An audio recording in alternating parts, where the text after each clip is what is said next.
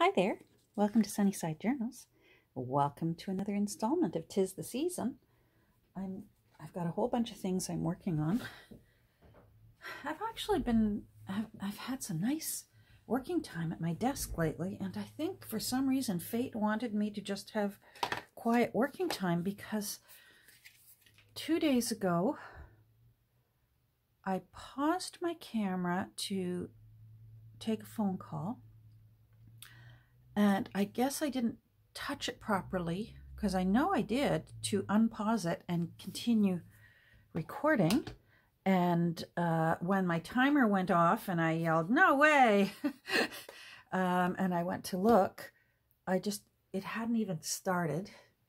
So then what else happened? It wasn't meant to be. And then I recorded again yesterday. And or at least I thought I recorded again yesterday, and when I was finished working on what I was wanting to work on, I went to check on the camera again, and it hadn't even been recording at all the whole time. So I'm crossing my fingers. I cleaned out the memory and unnecessary files, and I'm hoping that whatever was giving my phone grief, that I cleared it up, and fingers crossed this one's going to work. I'm working on a little photo holder to put in Mrs. Cratchit's ledger. I've got quite a bit done, and because I thought I recorded two episodes, I don't know what to call it, and then they weren't recorded, I'm not sure if anything will be repetitious. So please forgive me if you're watching this and you go, "Catherine, you showed us that. Catherine, we watched you do that." It's becoming a mad blur to me. Anyhow, so I'm just going to go over everything I've got done so far. And then we'll do a little work on this little thing. So I have, let me see if I'm in. It's so difficult working on this. Let's do that. On the size of this, it's so big. So what I've done is I finished the fronts and the inside of this little tip out here. I glued in a little cherubim there. And I think that's the right one. I know there's a difference between cherubs and cherubim. I used to think cherubim was the plural of cherubs, and apparently it's not. Correct me if I'm wrong. Someone out there will know. As far as I recall, if I recall correctly, cherubim are these little angelic beings that is just a head with wings, whereas a cherub actually looks like a little baby. It's a little naked baby angel, and they're really cute. These ones are little, but the Victorians love them, so far be it for me to, yeah, so she's there. And I added this young little lady up here. These were from Nancy. She gave me a whole bag of them, and they're awesome. They're silver, and I wanted them gold because I've got brass here, I've got gold here. So you know what I did, and it worked. It worked. Good old alcohol ink. I just painted it onto the silver areas, and it worked. So it made that silver gold. So I'm going to put a few things away here so that I've got room. My desk is once again chaos. So I've just got a few things tucked in here. I added some things here, just collaged flat on, because I anticipate that the tiny little writing journal will go into this place, so I wanted flat things here. So I think that's fine. One of these is from a 1909 book I have, and it was a poem about the beautiful hands of a mother and how they they're beautiful because of the work they do and the kindness they offer and the caring they provide. And I thought, well, I'm going to put this in here. Perhaps it was Mrs. Cratchit who put it in. Perhaps she passed her book down to one of her daughters, you know, Martha or Belinda, or I believe there was another unnamed daughter. Can't remember. Anyhow, and that maybe Mrs. Cratchit glued it in, but it was starting to lift. So by then it was a few years ahead, and cellophane tape existed then, because I got to put in some cellophane tape. I love it. And this is the real deal. This isn't faux cellophane tape, which still looks great. But this is the real deal that I've peeled out of various sources, and I've glued it back in there. And I really love how that looks. I put in a little ad here for a place that sells spectacles. And I liked this because I imagined that maybe Mrs.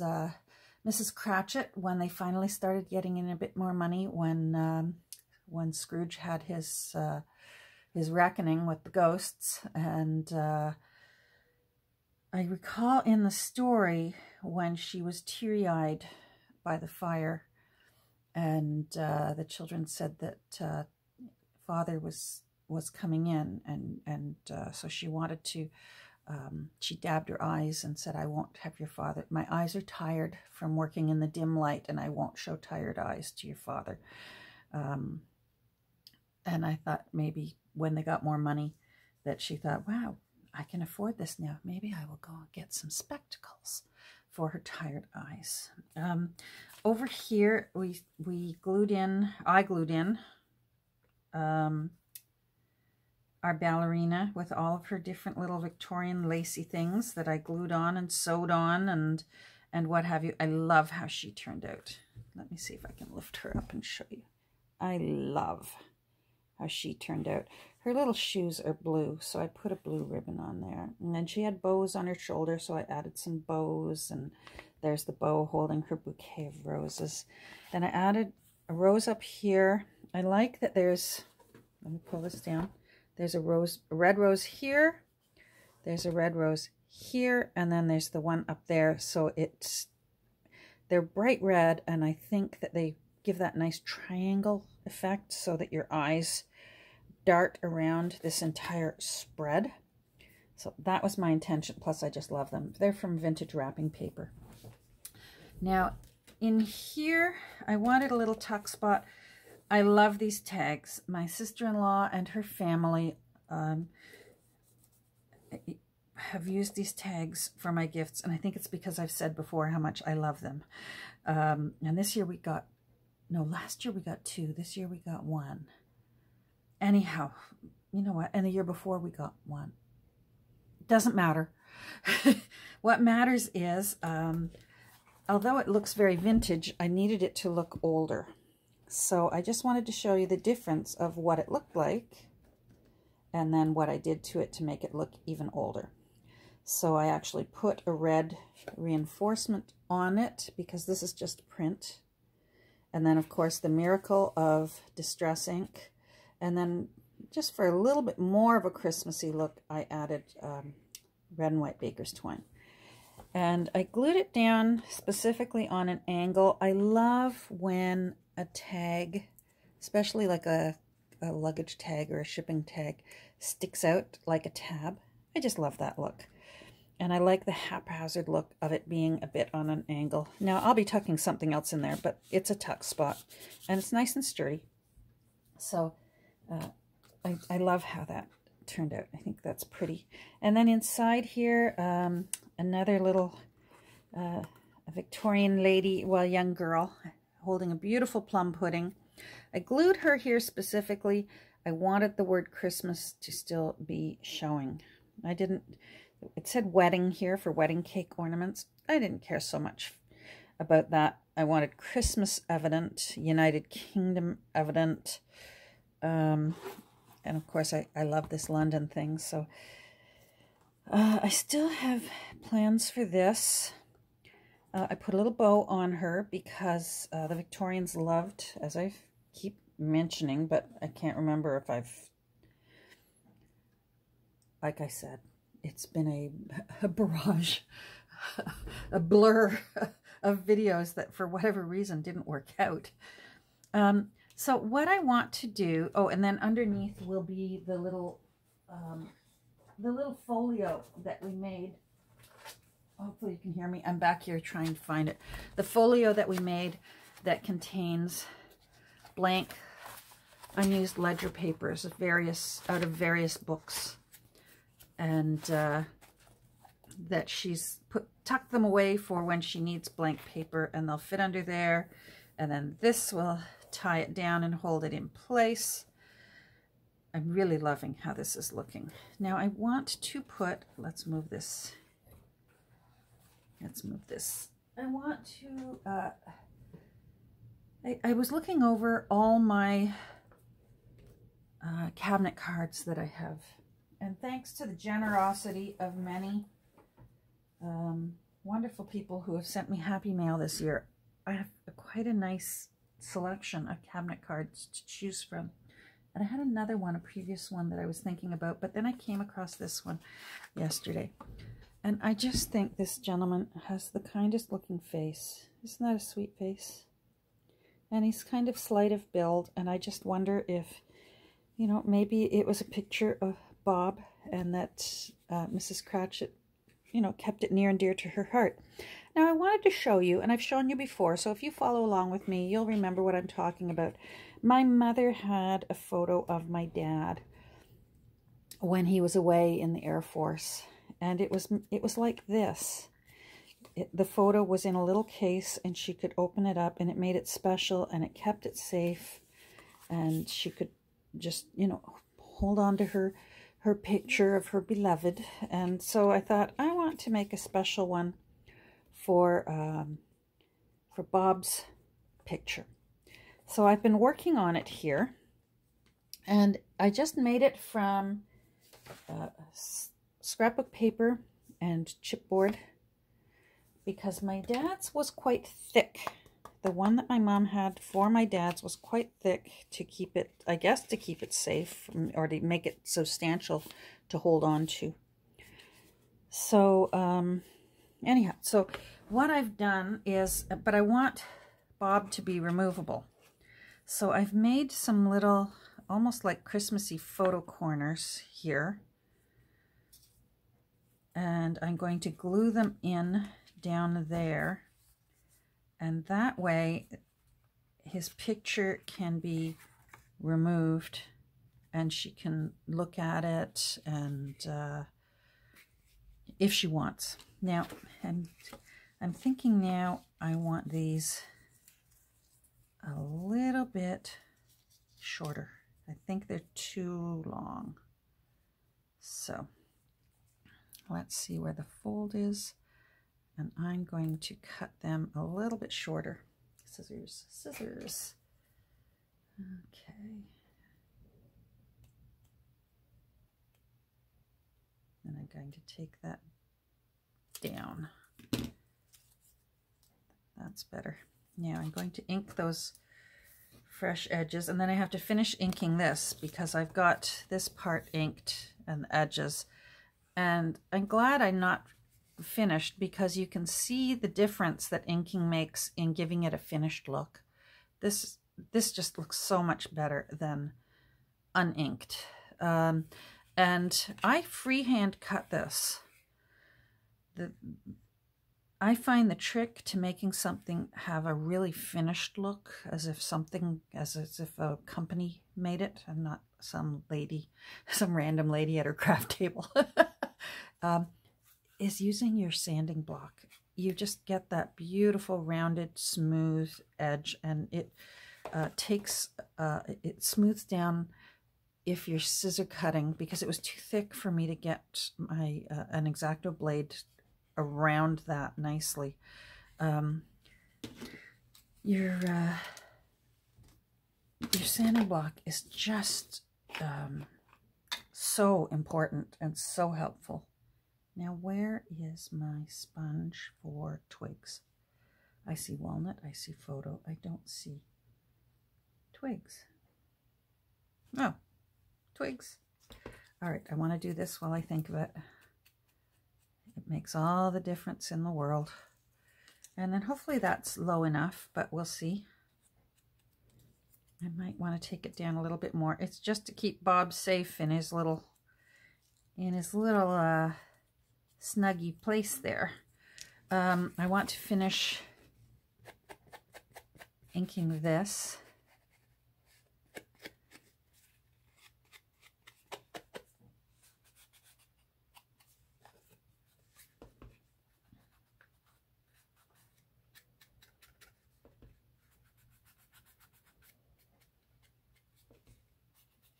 And I may use some gilding wax. This still needs a bit more. On an angle, so it's like a 45-degree angle to take that knife edge off of the cardstock.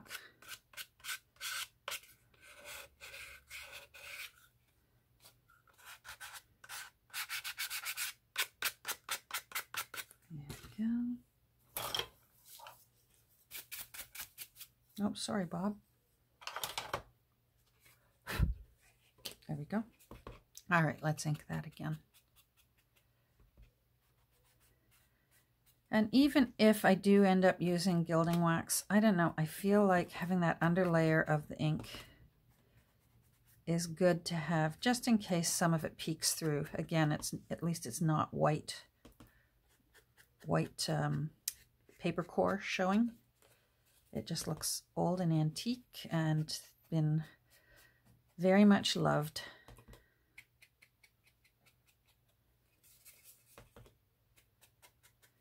I've been on a frenzy of listening to lectures on Charles Dickens. As I mentioned, I think, I've already listened to an audio version this year of A Christmas Carol, and I really enjoyed it. And you know what? I was really pleased to find out. I guess there's a reason why I really enjoyed it. I listened to a lecture on Charles Dickens, and apparently one time he was asked what was the best way to enjoy the story of A Christmas Carol. And apparently, according to Bob, I glanced over at Bob. According to Charles Dickens, the best way to enjoy A Christmas Carol is to listen to it being read aloud, to not necessarily read it yourself, but listen to someone else reading it aloud. And you should do it in a cold, dark room by candlelight. And I found that very, very interesting. But I get it now about listening to it. It's just so descriptive. And if you can get a person reciting it who's good at what they're doing, it's so nice. And I can see how being in a dimly lit room with candlelight, I mean, it's a ghost story, right? I mean, it says it right in the title. It's a ghost story. It's meant to send chills up and down your spine. So there's a little suggestion for you if you haven't read or listened to A Christmas Carol yet this year, over the holidays, because it doesn't have to be done before Christmas. Apparently it was Charles Dickens' favorite story to use. He used to go on great tours of readings of his books, and apparently A Christmas Carol was his favorite one to read from. Okay, so we're just getting that nice little halo glow that I like, making the corners a little darker than the center. Now, I should have inked this before I glued it all together, so I'm going to have to make some magic happen in those creases because they're not inked the way I would like them inked. So I'm going to use a small brush and see if I can do this. Let me stand up and make sure I'm in camera. Oh boy, everything needs cleaning. I am. All right. Let's bring you down here. Let's see if I can come a little closer just for that. Hopefully I'll remember to back it up again.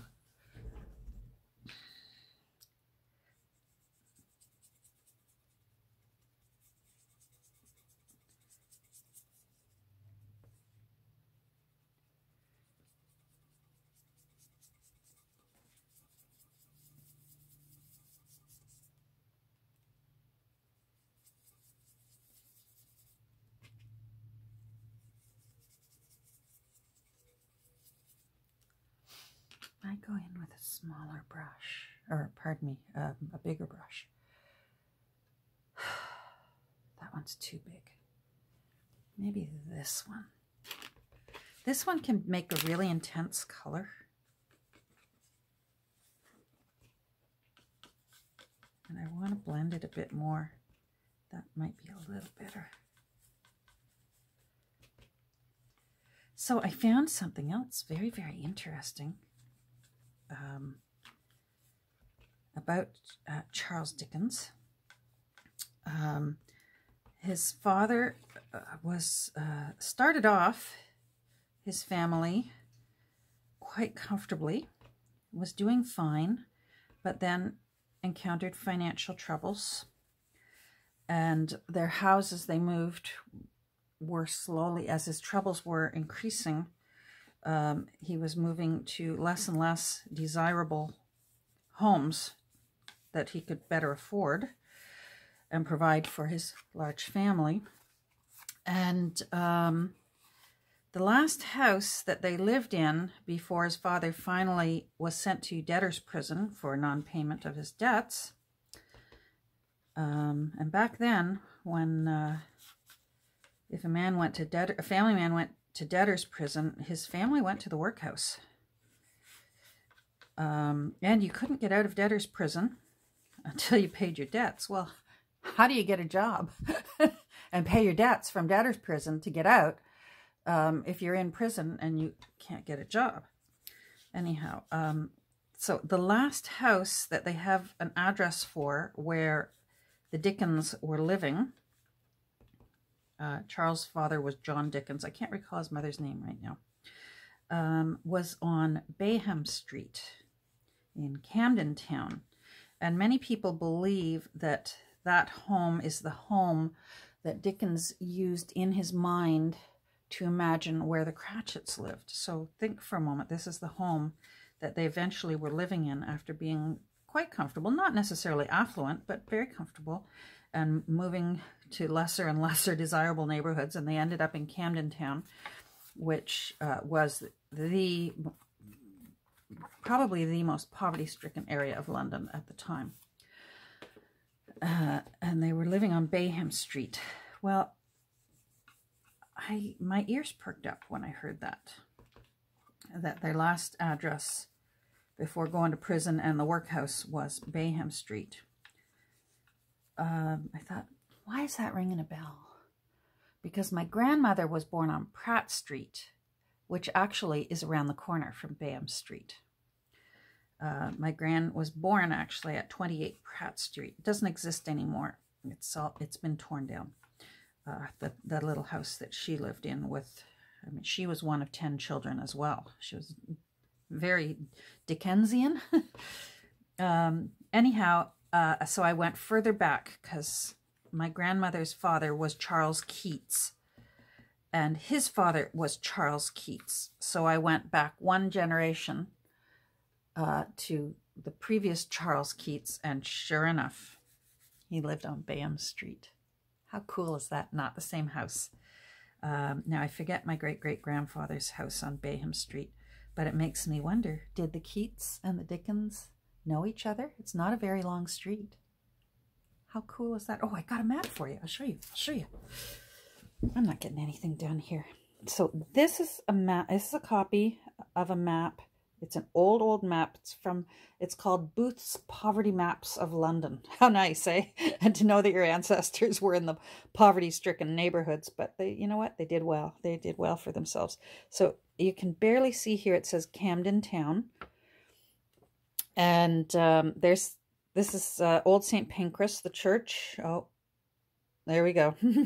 St. Pancras, that's where my gran was baptized, in the St. Pancras Church, and all of her brothers and sisters. Anyhow, this little street here, let me see if I've got something that points better. This little street running along here is Pratt Street. And my grand's house was about here. This little street here is Bayham Street. So that's where Charles Dickens' family lived, on Bayham Street, right before they got put into the workhouse. And the father went to prison. And that's the street that my great-great-grandfather had quite a large family and lived on as well. And he was a bricklayer, my great-great-grandfather. So how cool is that? There's my little connection to Dickens. Maybe that explains why I just adore all of his work. So, now I haven't found the name Dickens. I haven't found any relatives yet with the last name Dickens. So that would have been a real icing on the cake. All right, so do you see a difference there now? That's nice and old looking. I have a feeling my timer's going to go off any second. So Bob can go into his new little home. Let's see if these are going to be all right. And if this looks familiar, let me back up so I'm... If this paper looks familiar, which it should, I used it on this end paper, just for a little continuity. It's a little artistic license. All right, so let's see if I glue those in. Will Mrs. Cratchit be able to get her beloved Bob in and out? I think they're still too tall. I do. So I am going to cut them down a little bit more. 27 minutes I am at. Listen, I'm not sure. I'm hoping I will have time this week to post another entry of working on this book. I'm going to keep working on it. Whether Christmas comes and goes, I will finish this book. And if you're like me, I don't know, I kind of think of the week between Christmas and New Year's as still Christmas, don't you? I feel like that's the time you spend the day, you know, the 24th and the 25th with some family members. And if your family is big like mine, you just can't do them all at once, especially in pandemic times. And that's what that lovely week is all about.